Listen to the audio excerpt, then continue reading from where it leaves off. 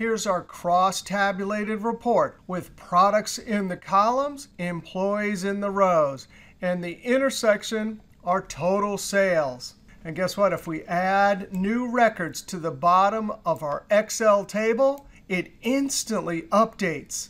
Add more data, and it keeps on updating. So in this video, we're going to see how to use the new beta functions HSTACK and VSTACK to help us create a single cell cross-tabulated report.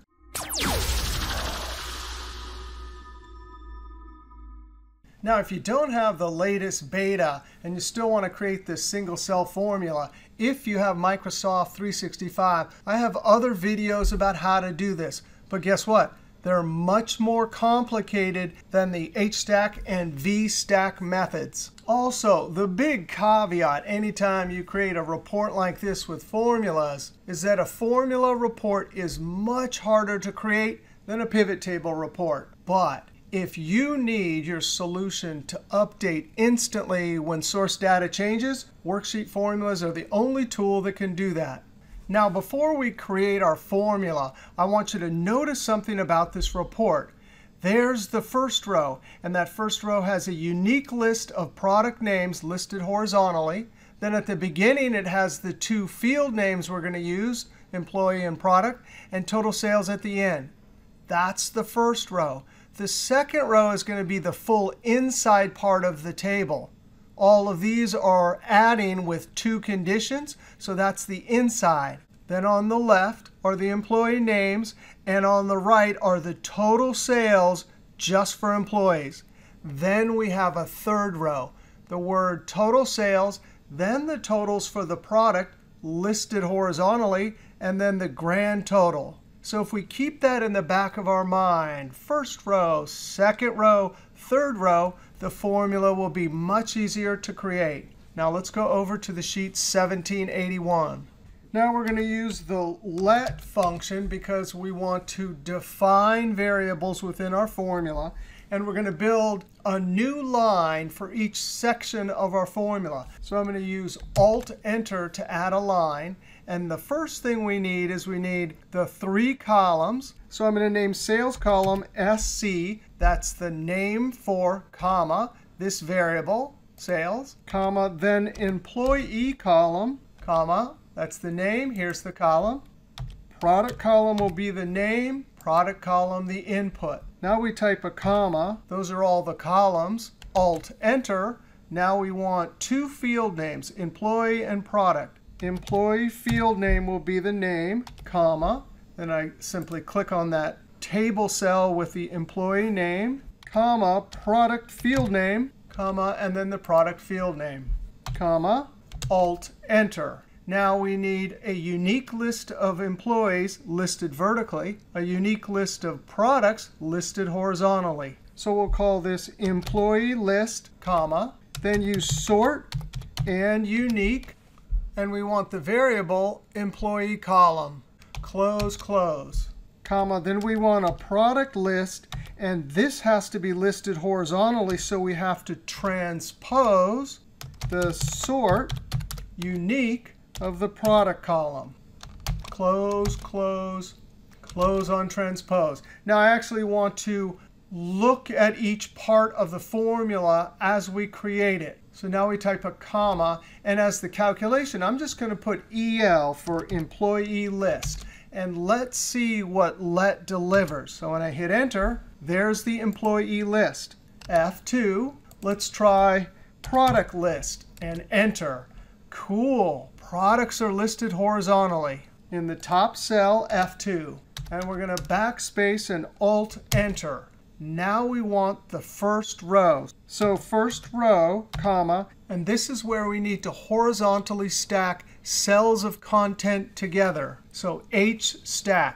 Now remember, the very first thing in the first row has to be these two field names. So employee field name, and then we have to join it in double quotes, a slash, and join it to product field name. Now here's a cool trick. HSTACK can deliver one or more things horizontally. This is just one thing, but let's see what it delivers. First row will be what let delivers. close parentheses, and enter. There we go, just the first part, F2. Now we come back inside of HSTACK. There it is, array 1, comma, and array 2 is the product list. Now let's Control Enter. Whoa, now we have the first element and a unique list of product names. F2, and then comma, array 3, we just type total sales. Hopefully I spelled it right. Control Enter, and there we go. There's the first row, F2. Now we backspace, Alt Enter. This will be the second row, comma, and we have to use HSTACK. And before we do the employee list, because that's really what should be in array 1, let's do the middle part just to see if we can deliver that rectangular range of numbers.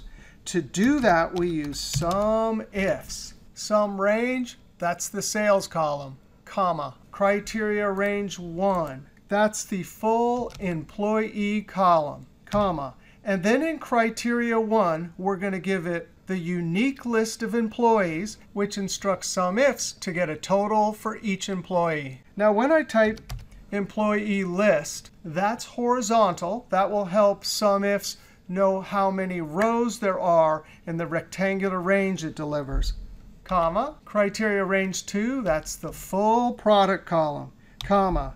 And when we type PL, that's the horizontal unique list of products. That's the entry into the criteria 2 argument that helps SUMIFs know how many columns there should be. Now SUMIFs will run an AND logical test and get the total amount, close parentheses on SUMIFs, close on HSTACK, and let's comma, second row, close parentheses. And when I hit Enter, that is amazing. Now in the top cell, F2, that's the middle part. So we come back into HSTACK and array 1, that's employee list, comma. Now let's see what it delivers. Enter. There it is, employee names and the AND logical test numbers, F2. Now, very carefully, comma, to get to array 3. And what do we want here? We want the totals just for the employees. So we use SUMIFs.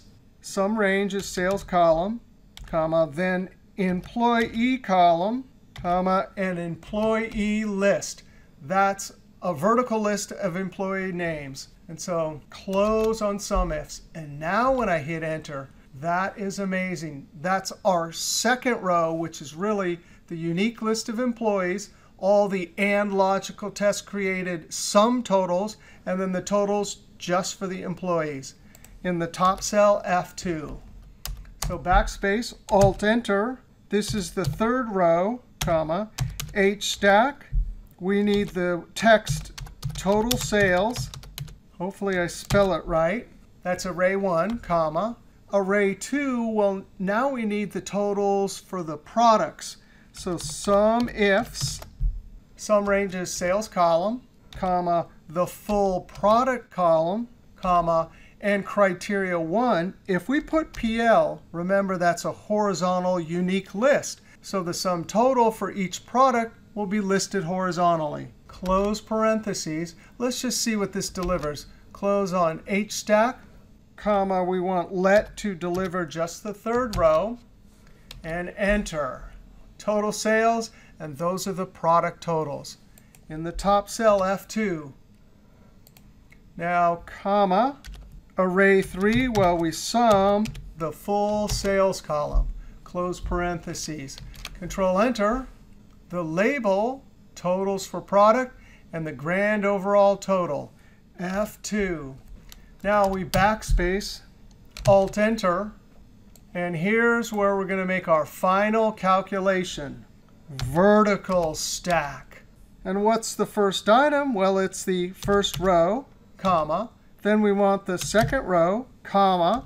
Then we want the third row. Close parentheses on vertical stack, close on let, and that is what will be delivered by let. When I hit Enter, there's the full report. Now we want to test this formula by adding some new data to our table. I'm going to hide a bunch of rows, right-click, Hide. The data is still there, but it's hidden. Now, Let's copy. And right below the table, when I Control V, watch what happens up here. Instantly it updates. I add some more data, Control C, paste below, Control V, updating like magic. When I Control Z, Z, Z, Z, it reverts back. Now, I'm not going to show you how to add conditional formatting in this video, but I highlighted the cells, and that's what I did. There's a link to a video I made that does show how to do conditional formatting for spilled arrays at the end. But when I click OK on that dialog box and copy some new data, bam, the report and the formatting updates. Add some more data, and it's updating the report and the formatting. Control Z a bunch of times. And that's a lot of fun with HSTACK, VSTACK. And remember the first row, second row, and third row. And you got yourself a single cell formula to create a cross-tabulated report. All right, if you like that video, be sure to click that thumbs up, leave a comment, and subscribe, because there's always lots more videos to come from Excel is Fun. All right, we'll see you next video.